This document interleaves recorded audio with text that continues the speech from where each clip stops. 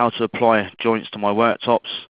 So obviously I've got a basic design here, just an L-shaped kitchen, and we're going to apply some worktops via the auto features, which is located in the insert tab.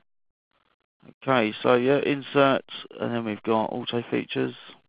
So yeah, I'm going to deselect everything, just leave worktop enabled, leave the edit worktop button selected. As I said, I've just got generic universal kitchens catalog. Just going to apply the worktop. Most people are familiar with the first stage where you can drag and extend the worktop.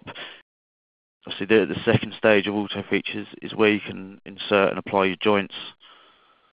Especially when using manufacturers' catalogs, it's quite important to apply the joints.